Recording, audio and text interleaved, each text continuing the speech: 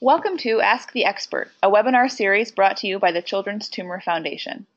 Today I am hosting Vanessa Merker, a PhD candidate in health services research at the Boston University School of Public Health. She also works as a senior clinical research coordinator in the Family Center for Neurofibromatosis at Massachusetts General Hospital. She graduated from Brown University with a Bachelor of Science in Cognitive Neuroscience in 2010. Vanessa's main research interests are access to and coordination of care for patients with rare diseases, particularly neurofibromatosis type 1, type 2, and schwannomatosis. She also does work on patient-reported outcomes and quality of life interventions.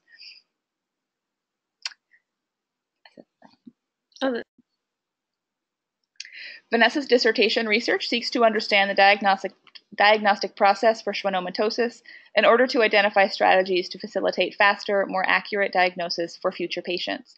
Her work is funded by a Young Investigator Award from the Children's Tumor Foundation and a predoctoral fellowship from the Dana-Farber Harvard Cancer Center Program in Cancer Outcomes Research Training. Thank you, Vanessa. Thank you so much for having me. I'm so excited to talk to you guys about all of the progress we're making in NF1 clinical trials. And I think the best way to think about this progress is to look a little bit at our past. As far as I know, the first clinical trial for NF1 was conducted in 1993. It was a small trial to look if a cream called ketotifen could improve itching and pain related to cutaneous neurofibromas. It really wasn't, though, another decade for clinical trials in NF when we started testing chemotherapy for plexiform neurofibromas. And then really the new era of clinical trials has been in the past decade, in which we've seen an explosion in clinical trials both for plexiform neurofibromas and for things like learning disabilities and optic gliomas. Rather than covering all of the clinical trials that have been happening over the past few years, I'm going to focus on just a few. But before that, I do want to acknowledge some of the reasons behind why we've seen this explosive growth in clinical trials. And partially that's because of the increase in funding that we've had for clinical trial infrastructure. The Department of Defense has a neurofibromatosis research program, which in 2005 and 2006 started an NF Clinical Trials Consortium. This consortium is a group of hospitals, which now is 18 hospitals across the United States and Australia, that are all set up together to do clinical trials specifically for NF. And a couple of the trials that I'll mention have been run through this consortium. So here's a list of the trials that I'm going to focus on in my talk. There's 5 trials that have been published all in the past year, which I think are very exciting and interesting trials to think about. And then I'll also try to give us a picture of what's coming in the future with MEK inhibitors, psychosocial programs, and certainly more that I can cover or would even know about. But there's only one thing I can leave you with to talk today, it's that I want you to know there is a lot of progress to come, even if we can't see it now, and definitely a lot of reasons to be hopeful for the clinical trial progress. So since I said that I was going to talk about MEK inhibitors, I want to explain a little bit about what that means, since you might hear researchers or doctors talking about it. MEK inhibitors are a class of drugs which inhibit MEK. And what does that mean? So here's a picture of a Schwann cell. Schwann cells are the cells that wrap around your nerves, and those are the cells that become neurofibromas in people with NF1. In these cells, there is a pathway called the RAS pathway that leads to cell growth and division. And in this pathway, RAS is kind of like the gas pedal, and NF1 is like the brake pedal. And together they work in concert to make sure that your cells grow and divide at the right rate. But what happens when you lose both copies of NF1? When that happens, we lose the brake, which means the RAS pathway gets overactivated, cells grow and divide too much, and they can become a plexiform neurofibroma. With MEK inhibitors, we're hoping to introduce the brake back into this pathway, specifically by making sure that MEK leads to less ERK, which leads to less cell growth and division. And if these inhibitors are working, that means we'll slow down the cell growth, or in the best case, we'll actually start to shrink plexiform neurofibromas. And we've actually seen great work in mouse models led by Nancy Ratner showing that MEK inhibitors could decrease the size of plexiform neurofibroma. So with that information, there was a clinical trial in humans for a drug called selumetinib. Selumetinib is a MEK inhibitor, and these results were published in the New England Journal of Medicine just at the end of December. The study was led by PI Brigitte Wiedemann, whose picture is here, and I want to emphasize that this was a small phase 1 trial. Phase 1 trial means that the main purpose is to identify the best dose of a drug and see how safe it is. The secondary purpose is to see if the drug is efficacious, which means in this case, does it actually shrink tumors? And I want to be clear that this drug is not yet approved by the FDA, which means it's still only available in research studies as we see if it works. So this particular trial covered 24 children who were ages 3 to 18 years old, and they were treated for an average of 2.5 years, although at the time this article was published, 19 kids were still receiving treatment and are continuing to be studied. So since I said the main purpose was to identify a dose and the safety, I can tell you that they identified a dose that was very safe. Kids had some mild side effects, including rash or gastrointestinal symptoms like stomach pain and nausea. But any of the more serious side effects were completely reversible. And so this was a safe trial. But the thing that was really exciting and why I'm talking to you is because of the effect that this drug had on tumors. So in this graph, every bar is one patient. And on the left side of the graph, you see the percent change in tumor volume. So if a person was at 0, that would mean that their tumor stayed the same size. Anything negative means their tumor shrank. And the thing that's really impressive in this trial is that for every single person in the trial, their tumor shrank at least a little bit.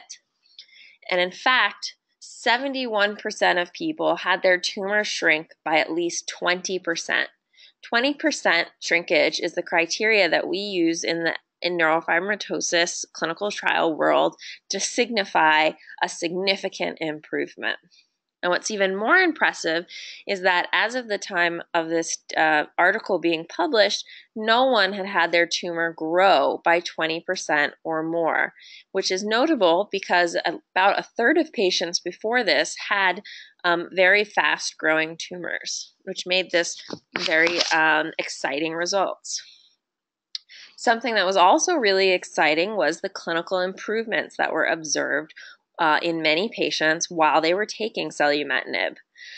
This picture shows one patient who had a plexiform neurofibroma in their left buttock, and you can see how this plexiform looked at the start of treatment, during month 5, and during month 10. And many people saw improvements like this in disfigurement, pain, and motor function. I do want to emphasize, though, that these clinical improvements are anecdotal. That means the researchers hadn't planned to look at this outcome ahead of time and only noticed as the treatment was going on that it was something important. So it's going to be important for future trials to look at this prospectively, that is, to pick measures ahead of time to track this and document it more accurately. So the work, this exciting information about selumetinib has led to a lot of MEK inhibitor trials for other indications. I've listed here in the middle 4 different kinds of MEK inhibitors, so 4 different drugs that all work on the MEK pathway that are being tested or will be being tested for people with NF1 in the near future. There is a trial that is enrolling kids with different kinds of tumors, but including plexiform neurofibromas. There are 2 trials that are looking at plexiform neurofibromas in adults.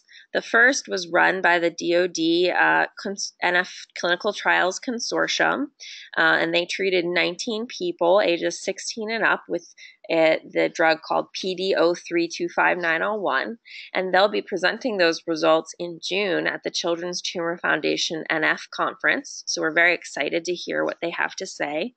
The second trial for adult plexiform neurofibromas is currently ongoing at the National Institute of Health, where they are currently recruiting adults 18 and up who have inoperable plexiform neurofibromas that are either currently causing symptoms or have the possibility of causing significant symptoms in the future.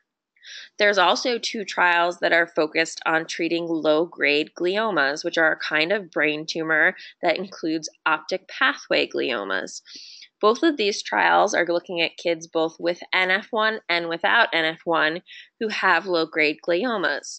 One of them is very exciting because they've already published their phase 1 results. And in the phase 1, which is the beginning smaller part of the study, they saw that 8 of 38 patients, which is 21%, had their low-grade gliomas shrink.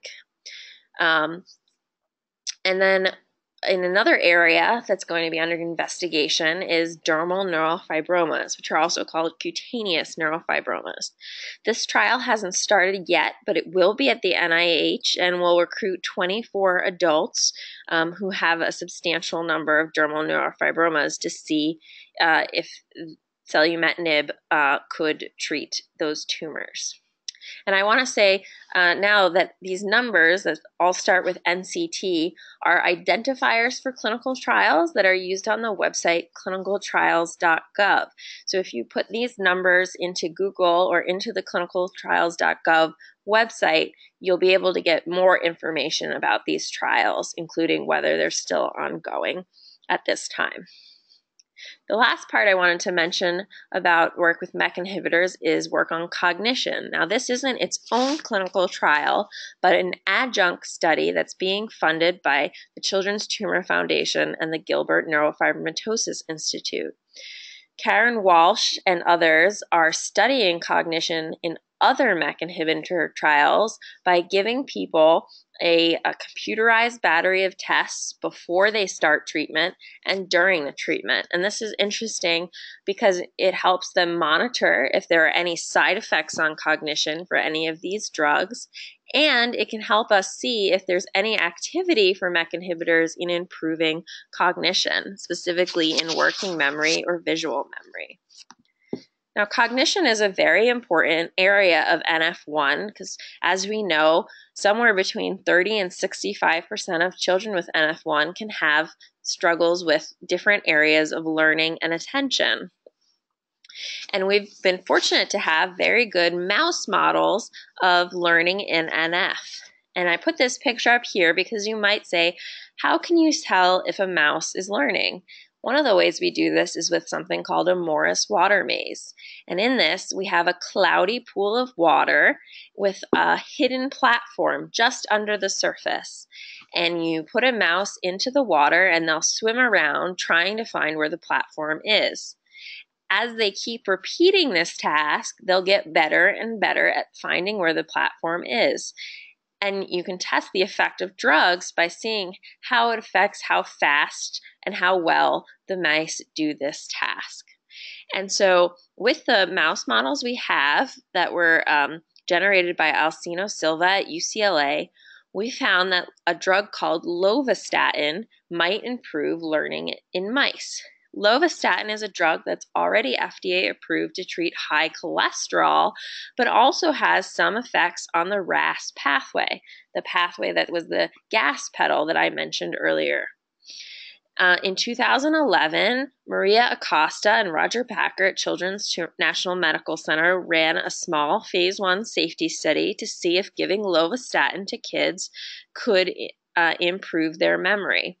And they did find some really interesting positive effects, which led to the design of 2 important trials, both of which were published this year. And I want to highlight that these trials were very well-designed trials, and that was important to see the true effect of lovastatin. So when I say they were randomized, double-blind, placebo-controlled studies, what I mean is that half of the kids in the trial got the drug lovastatin, and half of the kids got a placebo, which is a sugar pill or an inactive pill.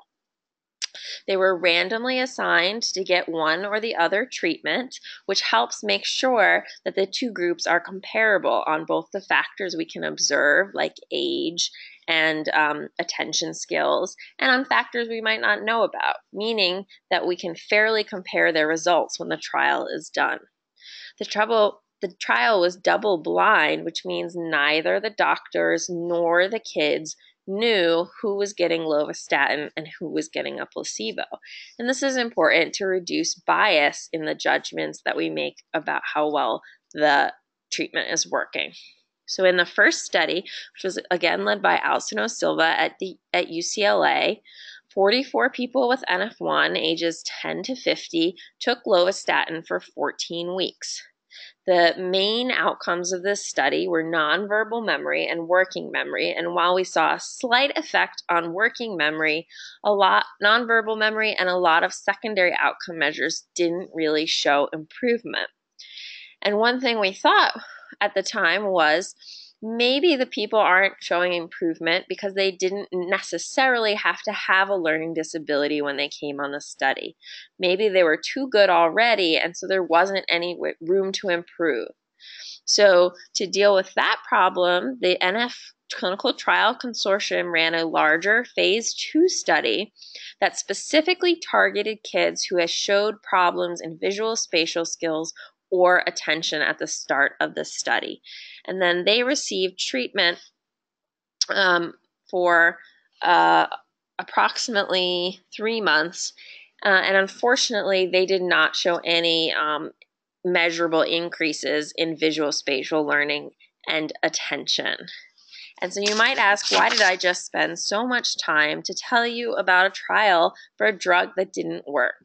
And it's because it's important to know that negative clinical trials are a fact of science, and they're not something while it's disappointing when things don't work out as we think, we still can learn a lot from these trials. For instance, we now know that we shouldn't give kids these drugs that aren't going to work and unnecessarily expose them to side effects. It also means we can move our research resources into other areas that might be more promising. We also learned a lot from running these clinical trials that we need better ways to measure cognition to make sure we're picking up on the drugs that are really going to help. There are many different areas of learning, like memory and attention, and for all of those areas, there's a number of different surveys or tests you could be used to measure each area.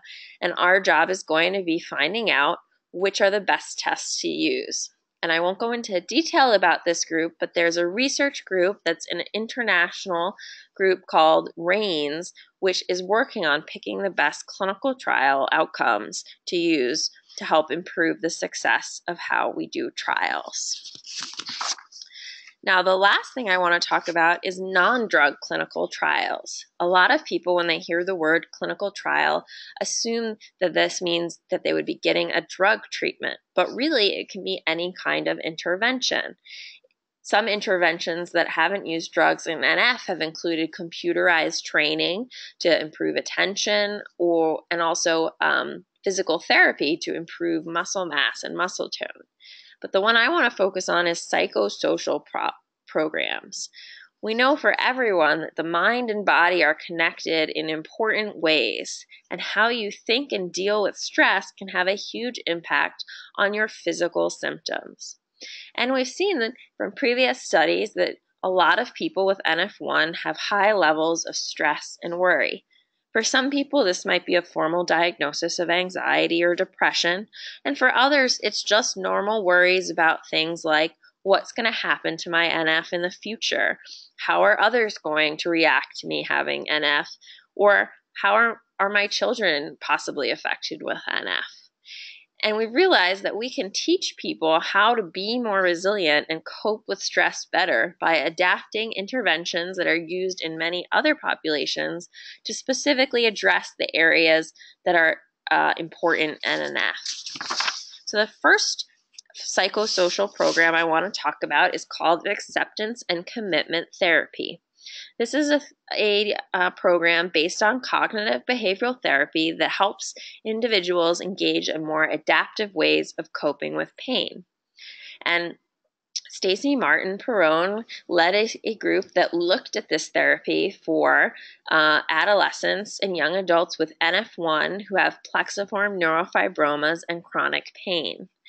They did an intervention where over one weekend at the NIH, these kids had 2 3-hour workshops learning ACT skills to help deal with their pain and still find ways to be able to practice the things that are important to them even while having this pain.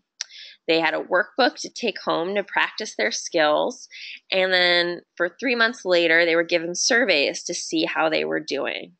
And what's encouraging is that the participants in this study had less pain, and 6 of the 10 of the people who answered the surveys were actually taking less pain medication than they had been before. Now, it's important to note that this was a very small study. There were only 12 people, so it's important to expand, and that work is underway. And I'll tell you a little bit more after that.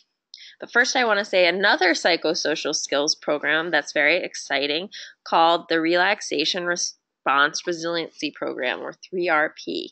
And work developing this intervention for people with NF is being led by Anna Maria Vrancianu at Massachusetts General Hospital. And her and her group have published a study that was a medium-sized randomized trial, which was very exciting in that it used video conferencing software to deliver the intervention, by which I mean people were at their home computers and would log in to meet with 6 to 8 other NF patients and talk to the therapist once a week for 8 weeks. And for this study, participants saw improvements in quality of life, anxiety, and depression, which importantly were still apparent 6 months later. Anna Maria Vanciano is continuing this work, expanding it to adolescents ages 12 to 17 with NF1 and NF2, and also with adults with NF2 and hearing loss by adding real-time captioning and sign language translation to the program. So both of these studies are going to need to be replicated in bigger populations. And right now, there's a phase 3 study of acceptance and commitment therapy that's currently recruiting people ages 16 to 34 who have plexiform neurofibromas and chronic pain. If you're interested in this study, you can contact Taryn Allen at the NIH. They should be recruiting for about 6 more months.